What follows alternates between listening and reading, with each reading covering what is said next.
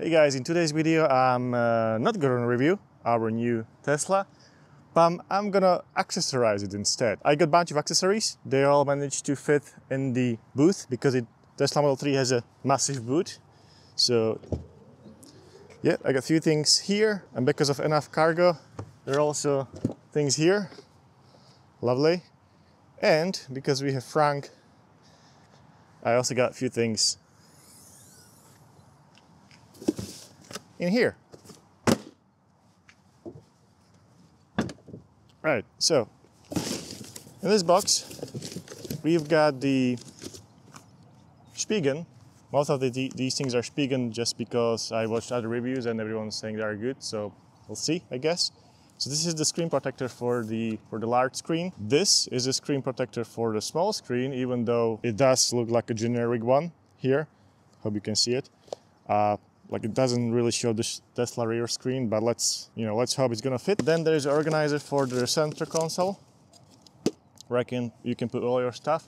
By the way, this video is not sponsored by Spiegen. I bought it all for my own money. These are the lifting jack pads, because you can't simply lift Tesla as you do normal cars. Obviously, I'm not gonna install these today because we don't need to jack up this Tesla, but yeah, I also got those just in case, but we can have a look what's in the box. That's it. Where was I before we got rudely interrupted? Right, so on the back seat I have mats for the rear booth. So that's this. I think everyone needs those because unless you're not carrying anything in the boot, it's gonna get disgusting. I have no idea what's in here, but we'll have a look.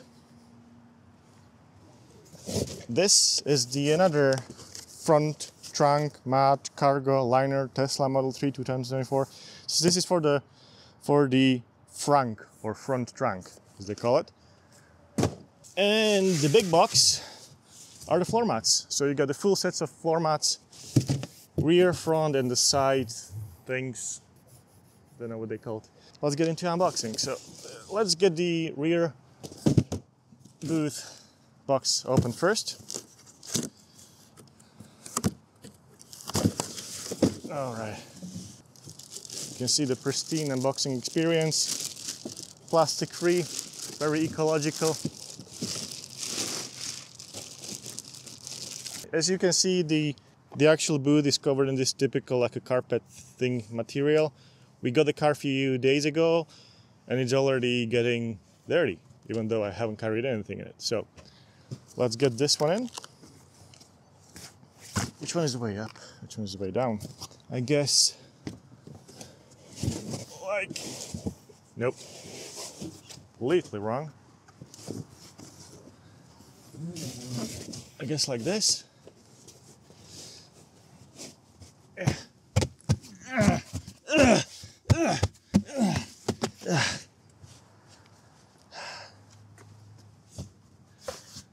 Doesn't exactly scream premium, does it? What do you think? But you can still open the sub trunk, no problem, and it should protect the carpets from getting disgusting within a few days. Okay, so that was the first thing. Now we have this one here. I don't know what's in it. Let me get my knife.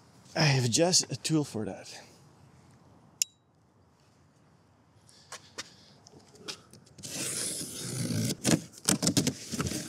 So this here is a rear trunk storage mat cargo liner for this one. So it goes underneath the actual trunk area. And I suppose it's gonna be the same as the one before, just a bit smaller. Yep, same material, same thickness. You can see a little Spiegen logo there. Got some cables here and this. So perfect, snug fit.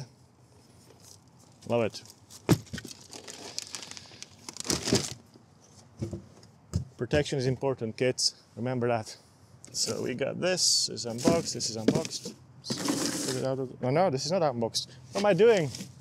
There's still stuff in it. So this is for the frunk. Yeah, just like the other two. Same material, Same finish. Yeah, this one can get dirty very quickly. So if you put this here, it already looks better. And if you put some dirty shoes in there or something you don't want to carry in a boot in a cargo area, this will be perfect for that. Okay, so now what we have left are the carpets, because the carpets you get with the Tesla Model 3 are just these carpets. I mean, they're all right, but as you can see, they're very flimsy, very thin. They don't have any water protection. You can get mud at them very quickly, and they're just not going to do a good job, especially in the winter time. But luckily, we have these.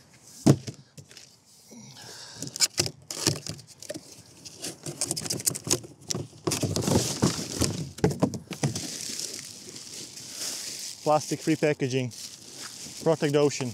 All right. I don't know which one is which, so we gotta figure it out. I think this one is for the passenger. Oi. This one is for the passenger, this one's gonna be for the rear bit. So this one should be for the driver. Yep, so this is what it looks like. As you can see, all the crap can go in here, and then you can just pour it out or clean it real quickly. Thanks to this texture here, it will get grip at the bottom carpet that's in the car already. So let's put that in. Yeah, that feels good. That's already much better than the standard format. Much better. Now let's get the middle one. And because it's a EV, as many of you know, there's no bump in the middle like you have with the ICE cars when there's a transmission or drivetrain. So the middle is perfectly flat. And what you get in a car from factory is this. Again, not bad, better than nothing, but still not ideal. So let's put this one in. It's a long boy. Woo! Get in there. Yeah, baby. Yeah, baby. That was super easy. Have a look. Fits pretty well, and you don't need to be worried about your rear passengers, your car, and few rides. Now let's get the passenger side on. I think it's, same story as the one for the driver, but my girlfriend, I have to tell you guys, don't tell her, but she can really like knock around the car with her feet.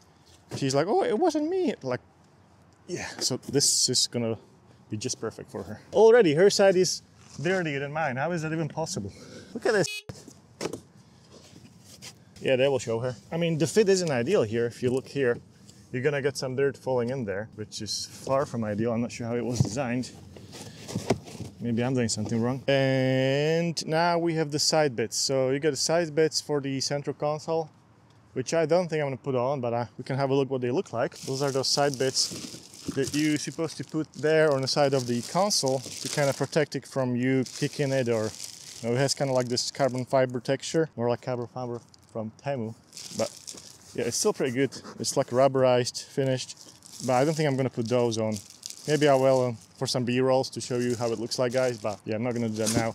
Let's get to smaller bits. So we have some organizers for the center console. So this is the organizer for center console, because if you can see right now, it's pretty deep and you just throw stuff in it and they disappear forever. I got my keys here, I got a PS5 controller. Here are the cup holders, but obviously you can get also some rubberized stuff here, but I don't really like it, so you can get that. And here, like this goes all the way there. And it's just not well organized in my opinion. So I got this for Armrest console organizer. So that's for that bit there. Maybe I'll get one for this bit as well in the future. Ooh. And more plastic. Yay. Who would have thought? Okay, it's not bad. Quality is not bad at all. Some rubberized thingy on the bottom. And this is for the USB-C cable, I suppose. So let's put it in. There you go. And now you got two stories, like double layer, what do you call it? Storage. So you can put your PS5 controller there, and here you can put your keys, and the controller for the gate and maybe USB-C cable, whatever you have, with all the junk there, and just a little more organized. Yeah, I do like this one. I do like this one. Adds practicality to the center console.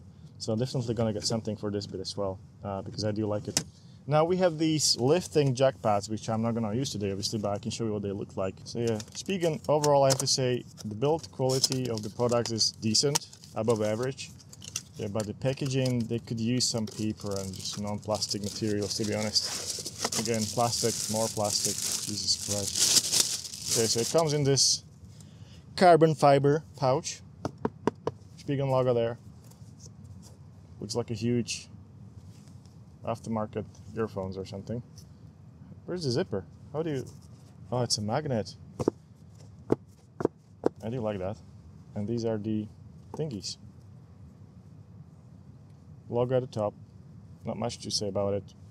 All rubberized. Feels like a hockey puck. I'm gonna keep that in the car just in case I need to get jacked up. So I'm gonna put that in the rear frunk. We're gonna move a bit before another car comes in and starts screaming at us for no reason.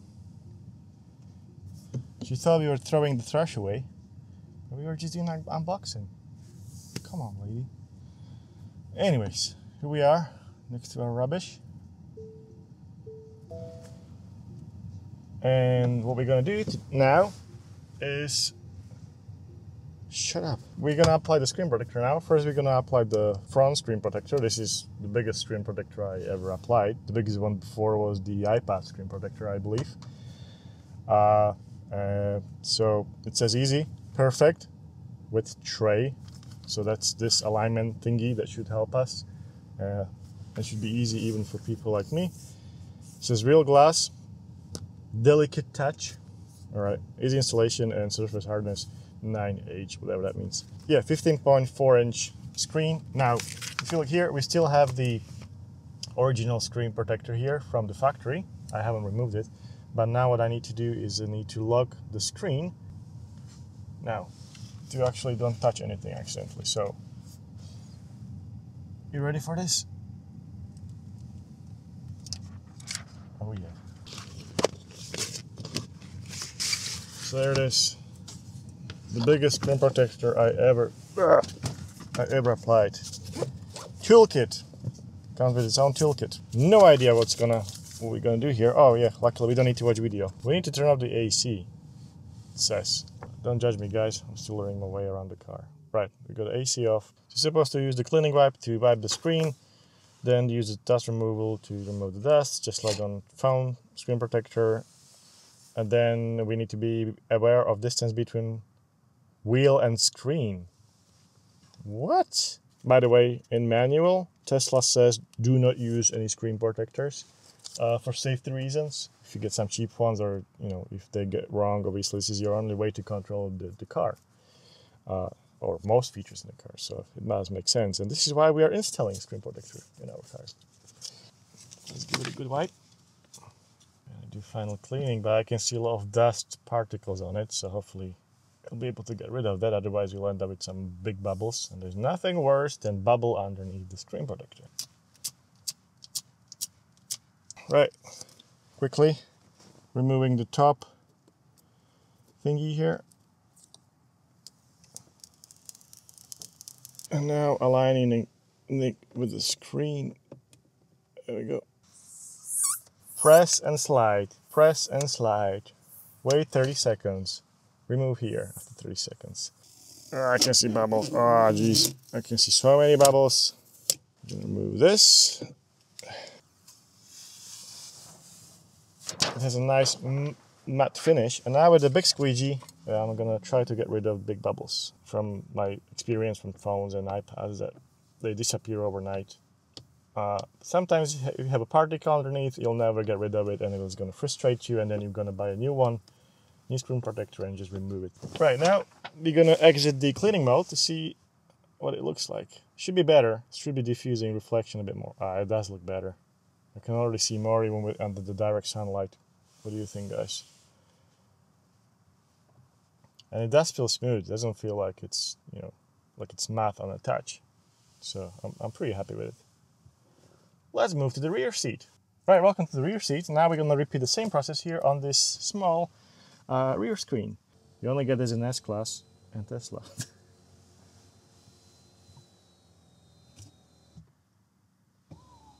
Ooh. This is anti-glare, but again, there's a generic car here. There's no Tesla here, but hopefully it's gonna fit because I ordered it specifically for this car. Let's see.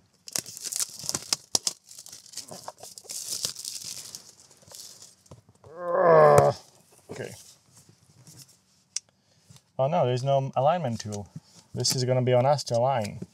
So just like before, we go here, we go in a clean mode, and now the touch is disabled. Oh no, there's a screen protector. Hope someone's watching from outside. Our car is rocking. Yeah, boy. I don't know if, actually guys, if anyone's gonna use this for watching YouTube or Netflix while sitting back here, because it's so low. Like, I understand that if you got screens up here, it's much easier if you got screens up here. But if you are sitting here and you're supposed to stare down there while we're being driven, I mean, I guess it's doable, but it's not ideal. Okay, so I guess we guys are gonna remove the back bit and apply it on. Perfect as possible. And how is your Saturday? These pockets are also different in Highland. Let me walk you through this car while we wait. There's a hook here. Okay, that's it. Okay, now we can remove this bit.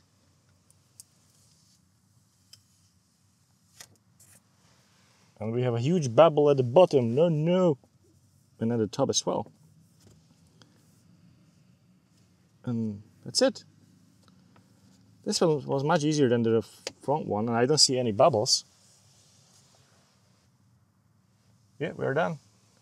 We can play games here. We can do whatever.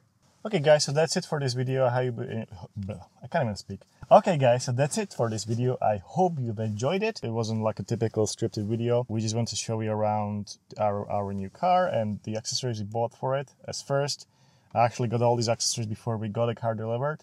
And then now we put it on, and I'm gonna let you know in a few weeks how it's holding up, whether I'm happy with it. Again, this is not sponsored by Spiegen. We just happened to got Spiegen stuff because they have good reviews, and every other Tesla reviewer is saying it's a good stuff. We'll see. But yeah, you can expect more Tesla Model 3 content here on the channel. Let me know what would you like me to test, what would you like to see. And yeah, I guess that's that. I'll see you next one.